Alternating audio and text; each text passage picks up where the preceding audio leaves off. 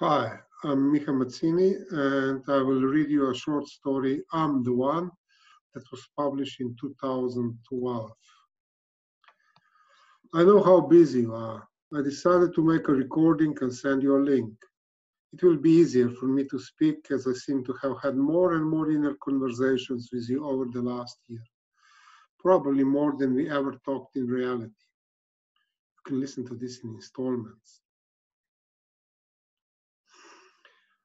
Your mother died alone. I was going to erase that, as there is no other way of dying, but I had always thought there was a special bond between us. 30 years is a long time, and you probably imagine this as a straight line, but living together is not like that. There are twists, oscillations, barriers, but jumps. Perhaps no life is a straight line, even if I look at my own or you at yours. You're still younger than our marriage was. You were quick even at birth. You simply fell into the doctor's hands.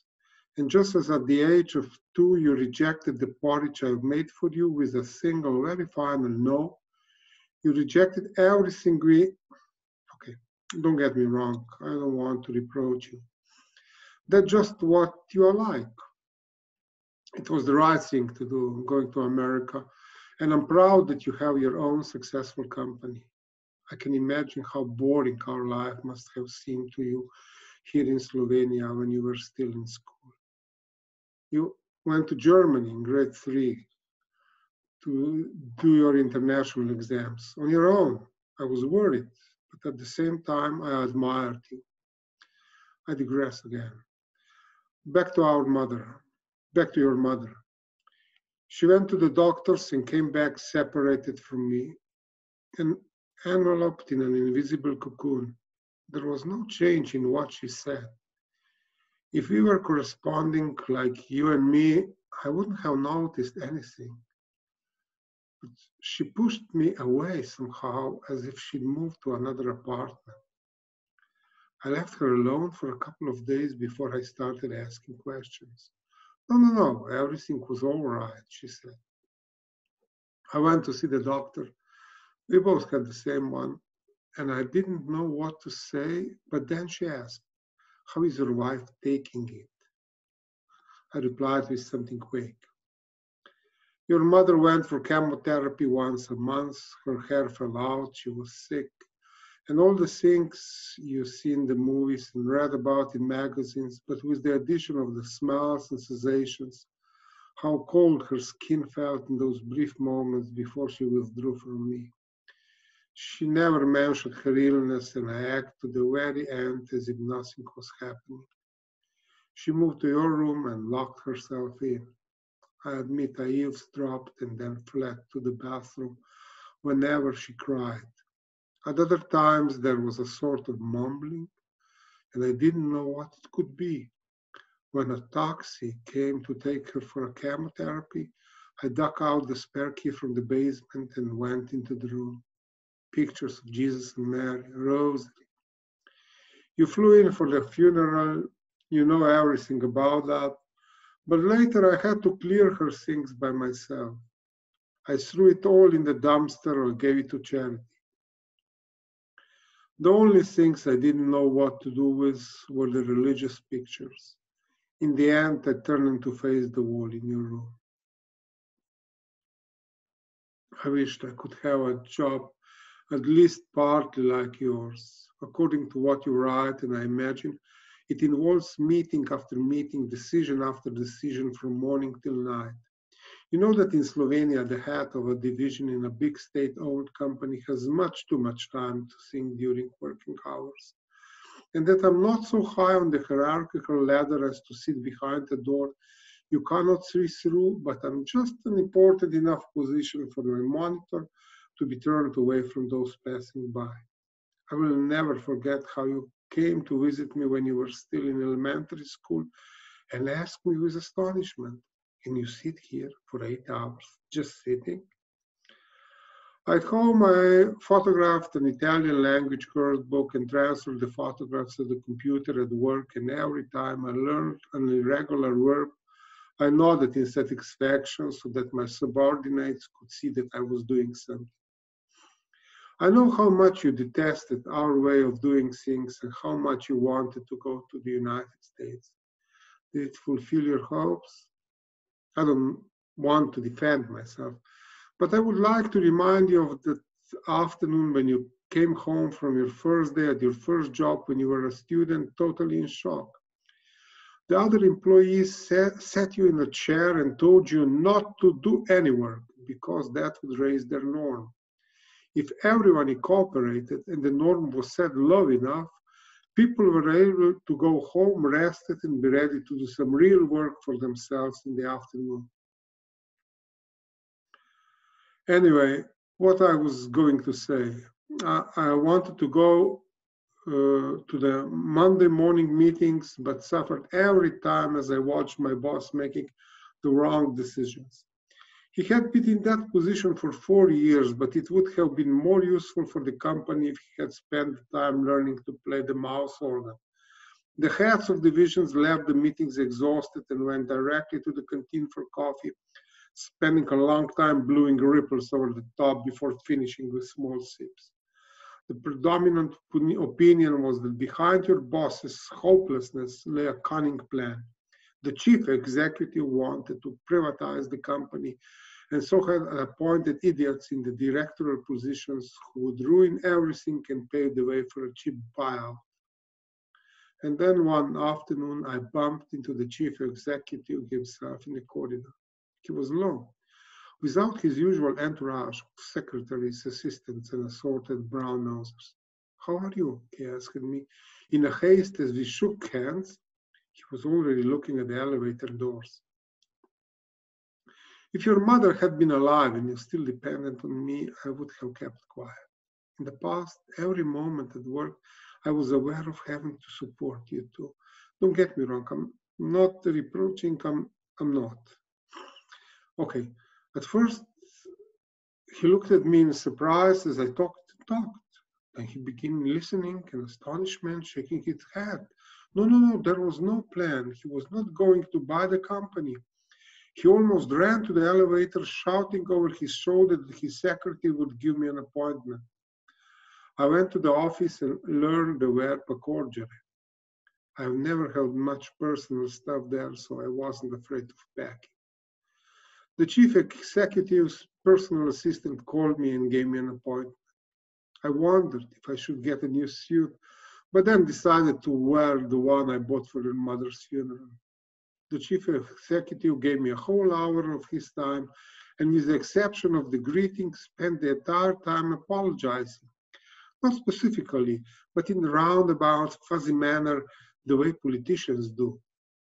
Every word clear but combined into a long series of puffs, as if emitted by the exhaust pipe of an old car running on honey. The gist of it was that the politicians dictated who he employed, and then he had to carefully ensure that members of all the key political parties were equally represented. That's why he got who he got. And anyway, he had never been interested in the field our company was involved in. He had done something entirely different at the university, and so on. At home, I sat in the kitchen holding a cup of tea in my hands until it went cold. Can you still remember how dull November is in Ljubljana? All that went through my head was, there is no plan. The chief executive was where he was because they could not be put somewhere else. Other directors were there because they knew the right people.